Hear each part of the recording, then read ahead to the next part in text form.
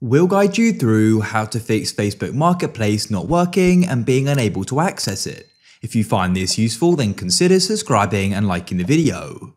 This can get super annoying as perhaps you want to go and buy or sell something through it and you're unable to. So let's go and get in some different fixes you can try. Make sure it's this full video. You can go and see I can't go and get to Marketplace as it's not at the bottom here.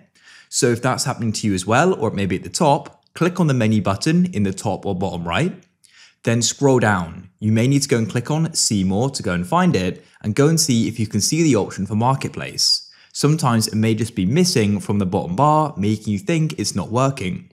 To then go and add it to the bottom bar, go to the top right and click on the gear or cog icon. Go and scroll down into Preferences and click on Tab Bar. Click on Customize the bar. You want to go and find Marketplace. It may be in Available or Hidden. Go over to the right of it and go and click on Pin. Then it will go and be added to the bottom as you can see.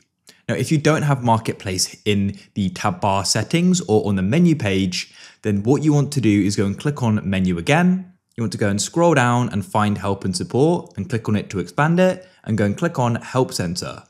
Then what you want to do is go and type in Marketplace and go and click on I can't access Facebook Marketplace. Then what you want to do is go and click on the requirements to go and use Facebook Marketplace. Go through here and make sure you go and meet them. You need to be an adult based on laws in your country and also live in a country where Facebook Marketplace is available. You can view the list here. So if you go and find that you're an adult based on the laws and you also live in the country where it is available, but it still isn't working, then what you need to do is you can go and verify your age to regain access.